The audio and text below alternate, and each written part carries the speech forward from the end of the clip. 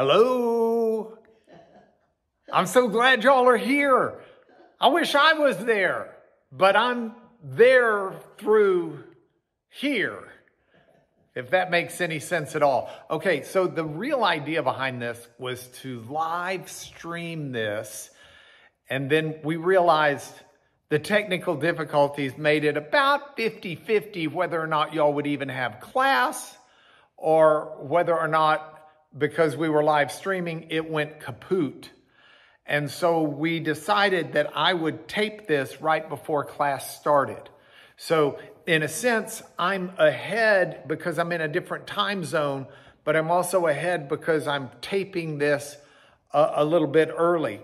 The final straw on that, by the way, was the fact that the entire electrical grid went out yesterday and won't be fixed for some buildings until Wednesday. So what I've done is I've come into this incredible church that's almost 1,000 years old, and I'm using it to teach. Now, we're back to our regular series, and I've done the PowerPoint, but the problem I've got is I don't have an ability to have the PowerPoint behind me here for you to see it.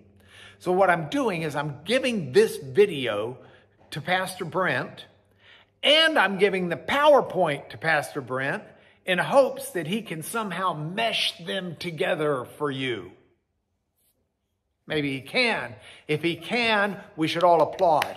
If he cannot, then I can't throw any rocks because I sure couldn't do it, or I would have done it. So but it gets worse, because I had shot some video to put in play for you from the British Museum, but I'm not going to be able to put it in here because it's just not going to work. And then I've got some songs that are cut that I'm going to play for you, but those songs, Brent may have to put them in independently. I don't know that the sound's going to really work well to play through this. So we may have to come off of me and just play it out of the PowerPoint and then come back with me. So, got all of that. Can I just tell you, I'm really stoked to get back soon with you guys. It's been an incredible vacation, but truly, we've missed you guys. Special shout out to the folks who've taught, Pastor Jarrett, David Capes, while we've been able to be gone on this family vacation. It's been wonderful. Now, this is Better Bible Study, but while we've been doing that through hermeneutics, we're doing it a little differently today. Today, I'm looking more at Bible themes, or specifically one Bible theme. I want to look at the theme of an idea as it's laced throughout Scripture. And so that theme of an idea is the idea of time. Now, time maybe is especially appropriate for me because I'm standing in this building that's so old and I've been around all these things. So this building's like on a road. And the road for this building used to be the road from Yarnton, where I am today, to Oxford, which is like 4 or 5 miles away. And it was on this road that King Charles I had his major retreat when the armies of Parliament were chasing him down. This was like a critical time in history for Western civilization. King Charles's daddy had been King James, who'd done the King James version of the Bible. King James gave birth to he didn't give birth, his wife gave birth, but had King Charles as a son. And history records that Charles wasn't all that bright. But Charles was snuggling up close to the King of Spain.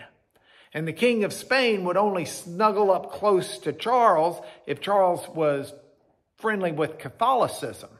The problem is, at the time, England was full of a bunch of Protestants. They were Presbyterians, and they were Puritans, and they were Baptists. And so ultimately, the king starts pushing all of his religion. He marries a Catholic daughter, or a Catholic wife. And King Charles dissolves Parliament, tells Parliament they can't have anything to do with him. Well, then he starts to go to war, and he can't go to war without raising money, so he's got to go to Parliament. Now, Parliament, he's got to raise the taxes. So he reinstalls Parliament. Oliver Cromwell becomes the speaker, and he just goes after the king and says, okay, you've usurped too much authority. Parliament needs to run this country, not you. And that clash set off a British Civil War that lasted for nearly a decade. And that happened just right out here. This is in the at that point, the Civil War is 1640s. But as a result, I mean, from the 1610s and 20s, all of these religious persecuted people were fleeing England and coming to the U.S. And that's when the Pilgrims fled and came to the U.S. And that's when all of these different religious groups trying to find religious liberty. And of course, because the Protestants sometimes were persecuting the Catholics, Catholics persecuting the Protestants, there were even some Catholics who fled. Lord Baltimore came and started an area, a colony, if you will, that he named after Queen Mary, who had been the Catholic queen, named after, of course, Mary, the mother of Jesus. So Lord Baltimore established the land for Mary, Maryland, or Maryland as we call it now. So I've got history in my brain going through all of this kind of stuff. And it's important because this time is, in a sense, a history lesson. And so I want to look at it in three ways. I want to look at first God and time. And then I want to look second at people and time. And then the third thing we'll discuss is history and time. So with those three areas of covering today, let's start with God and time. The Bible speaks of time in an interesting way in relationship to God. God is, we're told, the creator of time. God actually created time. Time was not until God made time. And we read this in Genesis in the creation account. This is some of the important message that's there in Genesis chapter 1, where it says, in the beginning, God created the heavens and the earth. The earth was without form. It was void. Darkness is over the face of the deep, and the Spirit of God hovers over the face of the waters. And God says, you remember, let there be light. And there was light. God saw that the light was good. God separated the light from the dark. And God called the light day, and the darkness he called night. There was evening, there was morning, and it's the first day. See, God established time. There wasn't a day, there wasn't a time before that. That's the first time. And so we've got God creating time, but beyond that, we understand biblically that people who are a part of creation, people are under time, even as God is beyond time. And you get this theme through Scripture as well. 2 Peter 3:8 has that passage that says, don't overlook this one fact, beloved, that with the Lord, one day is like 1,000 years. 1,000 years is like one day. Now, when I was young, I used to take that and wonder if it might be literal, so that literally when we have 1,000 years, that's one day to the Lord. So then I'd start doing the math and I'd try to figure out, when the end of days were coming, if that's when Jesus we'd enter into the rest of God. So we'd have 6,000 years. That'd be like the 6 days of creation. Then, no, that's not what Peter's saying. Peter's not giving you something built to scale where you, like if a model. The other day we had our grandson, we were building one of these Estes model rockets. And it was a scale of 1, I think, to 100. So every inch would be 100 inches in reality. And that scale was one that would be reflected throughout the model. That's not what Peter's doing. He's not giving you a scale that says, okay, so when you decide there's 1,000 years, then a day's gone by for the Lord. What he's saying is God doesn't exist in time the way we do. Time doesn't count to God the way it does us. So we've got God who created time. We've got time doesn't apply to God the way it does to us. He's beyond time, even as we're under it. But there's another very important biblical concept about God related to time. And that is that God never changes over time. See, time is a way we measure change in ourselves and in the world. Even our young grandchildren, we've been with them as well, Abigail and Lydia. If they see a candle anywhere, here's a candle. If they saw this candle lit or not, they would start singing happy birthday because they believe that the candle is calling for that song. And then they would actually try to they think at the end of the song you're supposed to go because they've seen people blow out candles at the end of singing happy birthday. Well, every time we see a candle, they're singing that song. We like to measure things as humans from an early age. And we measure birthdays because we grow with a birthday or we age with a birthday. Some of us, I know my mom has not aged at all since she turned 39. And so she may have birthdays, but they don't affect her age. But the rest of us, we age. And that's the way it works. But we change with time. God does not change. God said it himself in Malachi 3, verse 6. He says, I, the Lord, do not change. That's pretty blunt. It's pretty on point. Psalm 102 says something that's related to this in verses 25 through 27. Talking about God, it says, of old, got an age term there, of old you laid the foundations of the earth, and the heavens are the works of your hands. They will perish, but you will remain. They will wear out like a garment. You will change them like a robe. They'll pass away. But you, God, are the same, and your years have no end. Lots of Psalms reference God in this way. Psalm 90 verse 2 is another really on point psalm that says, before the mountains were brought forth, so before creation, before the mountains were brought forth, or ever you had formed the earth and the world, from everlasting backwards to everlasting future, you are God. I can remember being young and chasing this down with Mom. We lived in Rochester, New York. We just moved there, so I was probably about 8 years old. And I said to Mom, okay, so you're my mom, Dad's my dad, yes. And your mom is Grandmother Catherine and Granddaddy Tommy's your dad, yes. And her mom was Grandmother Davis, yes. And her mom, and then we went, and I said, and if we keep going back, who do we get to? She said, Adam and Eve. And I said, okay, well, before them, you've got God. All right, well, before him, well, there is no before him. Well, who made God?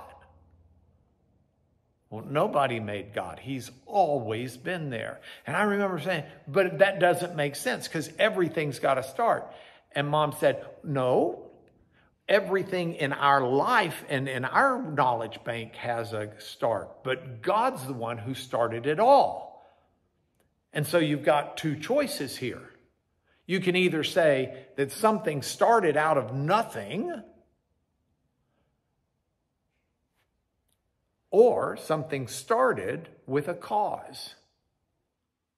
And what started with a cause had God already present and existing.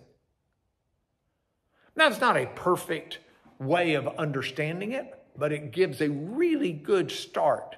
And that's what the psalmist is saying. God is from everlasting back to everlasting future God. James says something very good and on point as well. James, the brother of Jesus, wrote in James 1:17, every good gift and every perfect gift is from above, coming down from the Father of lights, with whom there's no variation or no shadow due to change. God doesn't vary. There's no shadow. Look, you do not have to worry about God waking up tomorrow and deciding he doesn't like people with blue eyes. God's not going to change.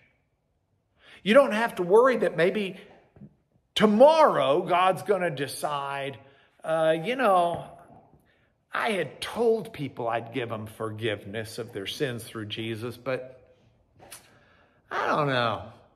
They've just been taking advantage of that. So I don't think I'm going to do that.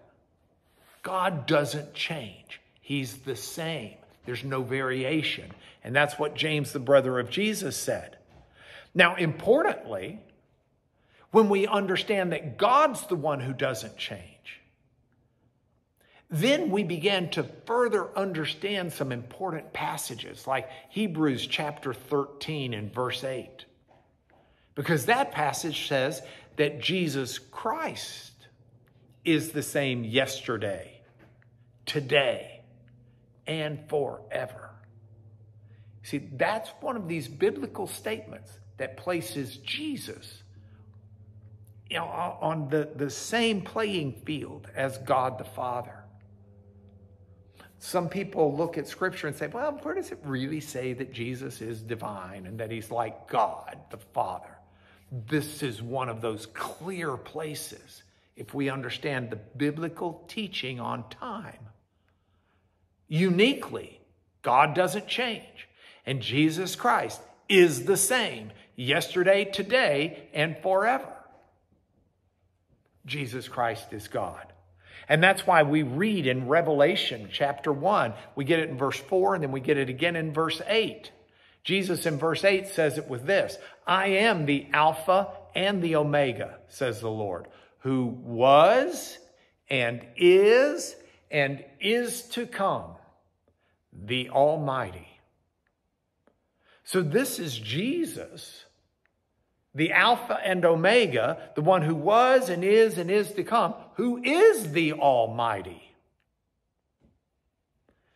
Time as it applies to God is very different than the way time applies to you and me.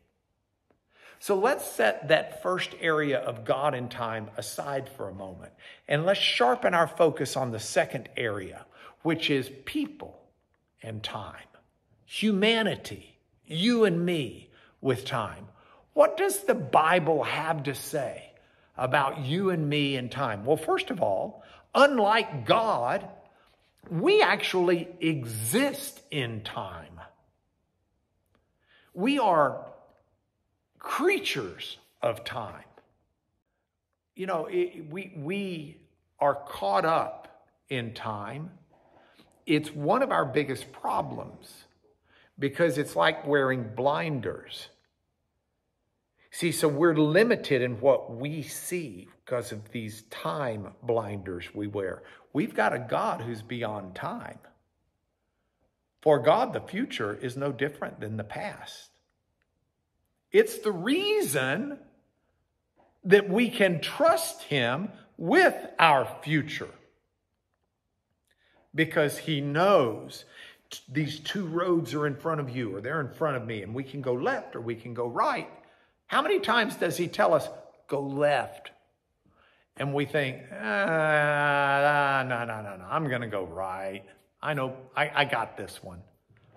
And God's like, no, I see the end of the road. I know the divergent roads and where they go. So I'm really thinking about this because time is history for us, but God, the history is the same as the future. So here's the outside of the church where I'm speaking to you from. This church was built, the main part of it, around the 1100s. It's got a burial marker out in the graveyard for crusaders who fought in the Crusades. This church has got, you can't really see it, but up above me, there's an old mural that's been covered over with paint, but the paint's been coming off. I mean, it's almost 1,000 years old. But you go out, you look in the cemetery, and you'll see the monument for the Crusaders. I'll show you a picture in the PowerPoint of this painting that's up there. That's just amazing. And so we're tied into history. I don't know if you've ever gotten on one of those websites, Ancestry.com. Been trying to chase down our history. And it's amazing, by the way, all the resources that are out there to do that. But I mean, we've got an amazing history here among the Laniers. We've got some really neat people. We've also got some rascal crooks. It's fascinating to see who all's in there, but we're all tied into this fabric of history. So if humans are tied into history and it limits our vision, we can look back, but we have trouble looking forward. So we trust God for the future and we pray for God for the past. Looking back to the past, does that give us anything? I have heard that wisdom comes with age. And so I ask this question, does wisdom come with time? What does the Bible have to say about that? Well, it depends. So look just at the book of Job for a moment. You remember Job? He's the fella who has his life turned truly upside down. Loss of money, loss of health, loss of family. I mean, he's gone from being every man's dream guy, dream life, to being the one that everybody pities. And he's got these friends who come and sit down with him. And some of them are saying just absolutely stupid things. Some of them are saying some smart things. But you read through all of this counsel from his friends, and it's really interesting what they say. So he's got one friend who in Job chapter 12, verse 12 says, wisdom is with the aged, and understanding in length of days. In other words, the older you are, the wiser you are. So that's one friend in Job chapter 12. Meanwhile, another friend in Job chapter 32, verse 9 says, wisdom does not come from being old. So you got this conflicting idea here. One friend says it does, another friend says it doesn't. Where are we going to get our wisdom from? I mean, how do we understand time?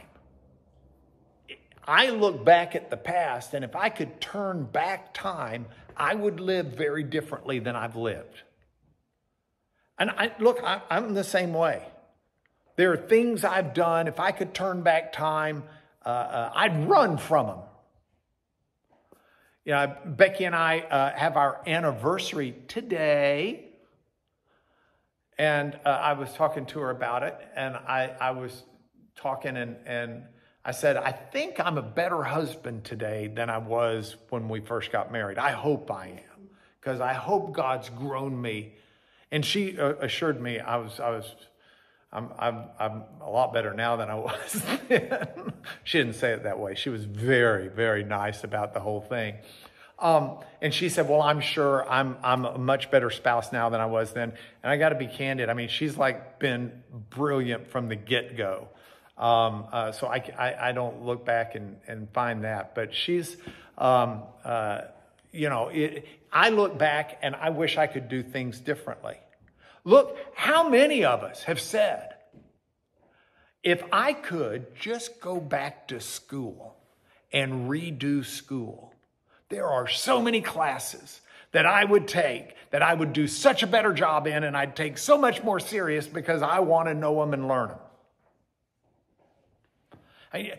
We can look back and learn from it, and then with age comes wisdom. Or we can just let time go by and not give a rip and not learn any lessons at all from what we've been through. See, the Bible's right in both accords. With age can come wisdom, but also with age, wisdom doesn't necessarily come. The Bible actually says if you want wisdom, ask God for it. And wisdom starts with fear of the Lord, respecting God and who he is. All right, humans in time. What else does the Bible tell us? It tells us that for us, time is fleeting. You know, one of my favorite sayings that's not in the Bible is that the days are long, but the years fly by. I was talking to Rachel and Lee, our daughter and son-in-law, who are parents of Caleb. Now, Caleb is 2 years old. And Caleb is, isn't Caleb 2 years old? No, he's 1 year old. But he walks like he's 2, though. He doesn't talk like he's 2. Caleb's 1 year old, but he's at the age where you can't really entertain him too much. Without him he doesn't express himself yet. So they were talking about having to fly home with him. And they were talking about how that 11 hours back to LA from London was really going to be a strenuous chore of a flight and seemed to take forever. Because if he starts crying, there's not much you can do about it. And he may start crying if you don't let him run up and down the aisles. And then everybody on the airplane looks at you like you're a horrible parent because you can't control your kid. And they were just really, really concerned about it. And I said to them, so what you're telling me is if you knew you had only 12 hours to live, you would want to spend it flying with Caleb. And they said, oh, no, that's not what we're saying. I said, well, it sounds like it because you're saying it wouldn't seem like 12 hours. It seemed like a lifetime. You'd have a whole life. They were like, oh, yeah, that's right. But our days, they fly by. The years fly by. And the Bible recognizes that. That's not a new 21st century thing that just happens to us. That's why you read in Psalm 103, verses 15 through 16, that as for people, our days are like grass. We flourish like a flower of the field. And the wind passes over it, whoosh, and it's gone, and its place knows it no more. Or how about Psalm 90, verse 10? That's the psalm that says the years of our life are 70, or even by reason of strength, 80 or more. Yet their span is, in other words, the span, the length, but toil and trouble, they're soon gone. And we fly away. So do we live with a perspective of time? Do we understand what we've got with time? Time, how we see time is extremely important. And the biblical teaching is we can learn from it or not. The biblical teaching is we can let it change the way we behave or not. The biblical teaching is that time should affect how we live. Knowing that our days are fleeting, knowing that we're but a breath, understanding time for what it is, whether it's the Ecclesiastes passage, and no, I'm not going to play the bird song for you, turn, turn, turn, but to everything there is a season and a time for everything under heaven. There's a time to be born, there's a time to die, there's a time to laugh and a time to mourn, there's a time to dance and a time to weep. It's all in there. And knowing that time is that way should affect how we live. I think that song, Time by Pink Floyd, has some of the most profound lyrics on time that serve as a bridge between this biblical declaration of how humans are bound to time, even though we tend to be ignorant about it, and how we need to live diligently understanding time. Let me read you those lyrics in case they didn't get. Ticking away, like the ticking of a clock. Those of you who were born before the digital age will remember ticking clocks. Ticking away the moments that make up a dull day. Fritter and waste the hours in an offhand way. Kicking around on a piece of ground in your hometown, waiting for someone, waiting for someone or something to show you the way. Tired of lying in the sunshine, staying home to watch the rain. You're young and life is long. There's time to kill today. And then, one day, you find 10 years have got behind you. No one told you when to run. You missed the starting gun. And you run to catch up with the sun. But it's sinking. Racing around, the lyrics actually say, racing around to come up behind you again. The sun's the same in a relative way, but you're older. You're shorter of breath. And you're one day closer to death. That's pretty profound. So if we're just frittering away and life's going to be long and we've got time to kill and we can just lie around and wait for someone to show us the way, what's going to happen is we're going to wake up and we're going to realize all we missed. So we get to learn the way. That's the wisdom in the Bible that comes from seeking God and asking Him to teach us the way. Because the end of the purpose, the maturity, the rightness for you and for me is to know God and to glorify Him. By the way, that comes from the Westminster Confession of Faith.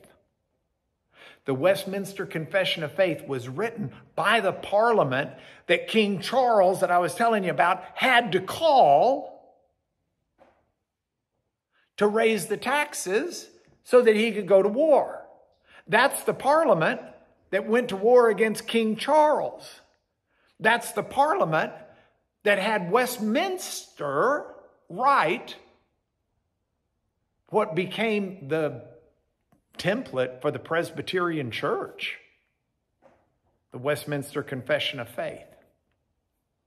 Anyway, this is a biblical concept as well, that time should teach us how we live.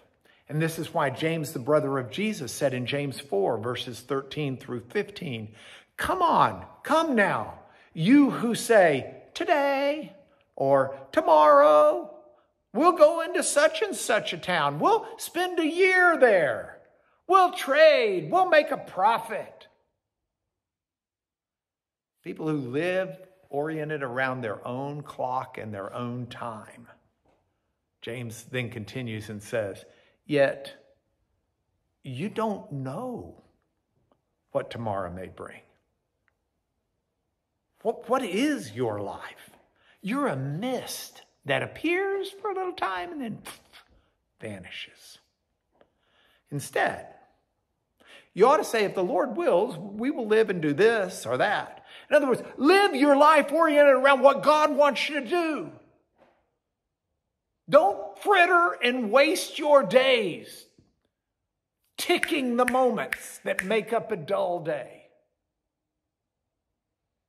This is a biblical concept that you find over and over. The Psalms say it multiple times. My favorite place is Psalm 90, verse 12. All of Psalm 90 is almost a time psalm.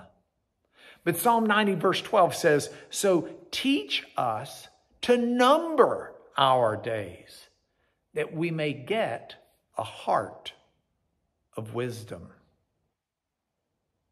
Okay, we need to learn because of who we are. Now, I can talk about time, but this is not the only biblical teaching on time with humanity. I want to also tell you, we have a longing in our heart for something more than this fleetingness. We have a longing in our heart for eternity. We all want more, and we want a shot at something greater. In Ecclesiastes 3, it says that God has made everything appropriate in its time. But he's also set eternity in our heart. We're never going to get it all put together here. We don't have everything. It doesn't matter how many years you live, you're never going to put it all together here. You've got eternity in your heart. You've got God and a desire for something more than you're going to have in this life. So we got to move on because I'm running out of time. Get it? I'm running out of time. God in time, point 1. Point 2, people in time. Point 3, let's look at the biblical teaching on the history and time, specifically how the Bible teaches that time and history come together. And in this sense, I want to draw 3 columns on the paper or screen, because there are 3 different ages, in a sense, that are spoken of biblically. The first is the age, I'll call it the age of Eden. The second is the age of death. And the third is what I'll call the age to come. Now let's start with the age of Eden. The age of Eden is the age, that era, that span, that time in history where Adam and Eve are in this incredible garden. In Genesis 2, 8, and 9, it says, the Lord God planted a garden in Eden in the east. There, he put the man whom he'd formed, and out of the ground, the Lord God made to spring up every tree that's pleasant to sight, and every tree that's good for food. And the tree of life was in the midst of the garden. This is life in this garden. And Adam and Eve in the Garden of Eden exist in an era and a time of life. And it continues in verse 15 of chapter 2 to say, the Lord God took the man, put him in the Garden of Eden to work it. He had work to do, to keep it. He had to figure it out.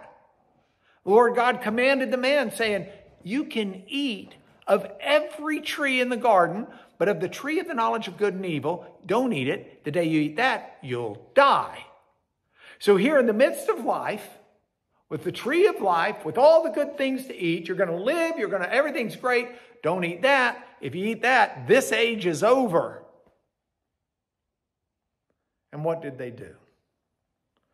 Well, eventually they ate of the tree of the knowledge of good and evil. And they changed the day they lived. They no longer lived in that life. But the day they ate of it, they transitioned into the day, the age, the era, the epoch, the age of death. And that transition into death is one that's talked about as early as the Genesis story as well. Because God kicks them out of the garden. They've lost that life. And when he puts them out, he says to Adam as part of the curse, by the sweat of your face you'll eat bread till you return to the ground. This is the age of death. For God says, for out of it you were taken, you're dust, and to dust you shall return. Adam had never known death. Eve had never known death. They learned it. They learned it tragically as Cain slays Abel and they lose a child. They learned it through themselves. The age of death is the age into which we're born because we're their offspring living in their world. That's why Paul says, just as sin came into the world through one man, sin spread to everybody. Because death came in through sin. Sin spread to all. Death spread to all. Because we're all sinners. We all are dying. We're all in this age of death. It's the age in which we live. It's the significance. You know, we often quote John 3:16. In fact, it'll be one of the points for home. For God so loved the world, he gave his only begotten Son, that whosoever believes in him shall not perish, but have everlasting life. In other words, we won't perish, we won't die.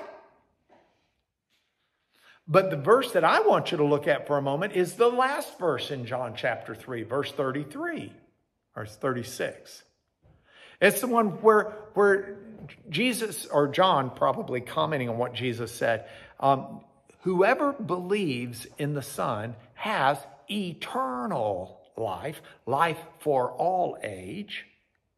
Whoever does not obey the Son shall not see life, but the wrath of God remains on him. See, remains, it's already there. It's not like, oh, I'm going to make God angry. No, God's wrath is already on the sin, and that's the death. That's the curse that we've got. The wrath of God remains on him. We're in this age of death. It's why Peter has this interchange with Jesus in Luke 18. Peter says, lo, we've left everything and followed you. And Jesus said, listen to me. There's not a man that's left their house, their parents, their brethren, their wife, their children, or any, for God's kingdom's sake, who won't receive much more in this present time and in the world to come, life everlasting. Because you see, we not only have our current age of death, but the promise of Jesus is that there's an age to come. So sin came into the world and moved us to the age of death. But this is not going to be the final age. We've got the age to come. You know, Jesus puts forward a parable, and this is an amazing parable that's worth looking at. And the parable, Jesus says, is the kingdom of heaven is like unto a man which sowed good seed in his field. See, God sowed good seed. The Garden of Eden was a good seed. But while men slept, it's a parable, his enemy came and sowed weeds among the wheat and went his way. And when the blade was sprung up and brought forth fruit, the weeds came also. So the servants of the householder came and said, hey, didn't you sow good seed in the field? From whence have the weeds come? And he said, an enemy's done this. And the servant said, well, would you like us to go and gather up the weeds? And he said, no. Or gather up the good wheat, the fruit? And Jesus said, no, or the master said no, lest while you're gathering the tares, you pull up the wheat. So I guess I got that wrong. Didn't want them to pull up the weeds because they might be pulling up the wheat. That's the way to say it.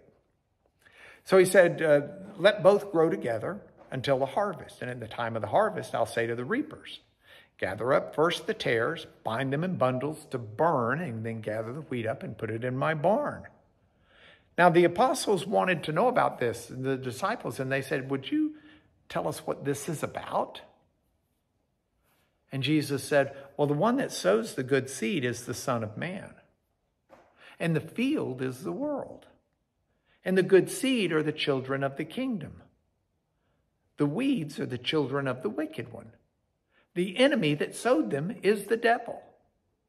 The harvest is the end of the world. And the reapers are the angels. So like the weeds are gathered and burned into the fire, so that is the way it's going to be at the end of the world. And that's what Jesus gives us. He gives us the end of the world. It's the age to come.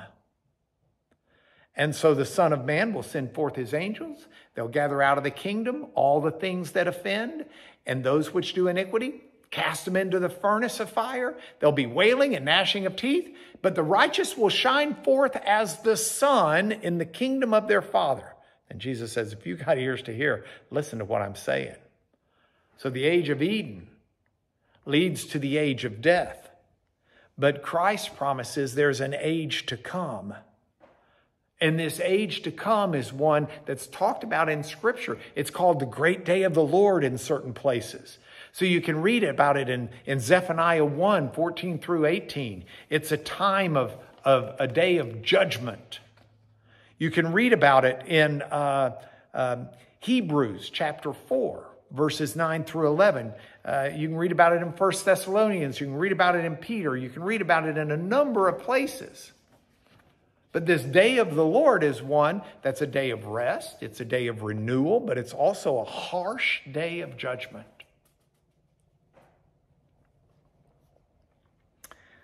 I urge you to take time to read about it. But I don't want to leave without telling you that a key is the transition between the age of death and the age to come, because we're living in the transition. See, just as sin ushered in the age of death, the death of Christ on our behalf ushered in the age to come. There's just some cleaning up to do. But we live in that transition period. And so we're looking forward to what's coming in confidence that it's going to be there. And it affects the way we live now, because we know through Christ we have eternal life. The times are changing. They are. And we don't want to sink like a stone. We want to change with them. We want to be on board with God, which brings us to our points for home. Point for home number 1. 1 Timothy 1:17, Paul writes, to the King of ages, immortal, invisible, the only God, be honor and glory forever and ever. Amen. We worship a God beyond time. And if we understand that, it will transform our minutes, our days, our weeks, months, years, our life. Point for home 2. For God so loved the world that he gave his only Son, that whoever believes in him should not perish but have eternal life. Jesus is saying, you have the perishing that came in with Adam. That's the age of death. You want to get out of the age of death? If you want to get out of the age of death, put your faith in Jesus. The death of Jesus for your sins puts death to death. And the resurrection of Jesus, shared by you and me, is a resurrection unto eternal life, which is the age we want. And so point for home number 3. Paul says suffering and all that he gets dealt in this world doesn't matter to him, doesn't bring him shame, doesn't bring him dismay, none of that. Why, he says? Because I know whom I've believed. And I'm persuaded he's able to keep that I've committed to him until that day, the coming day. I miss you guys. I look forward to being with you teaching live. Thank you for staying together in constant communion while I'm gone. I'll see you in video thoughts for the day next week, starting Monday, tomorrow. But meanwhile, I pray that God will bless you and keep you and make his face shine upon you and instill upon you wisdom for today and for your life as you wait for that day where we live eternally in his presence. Amen.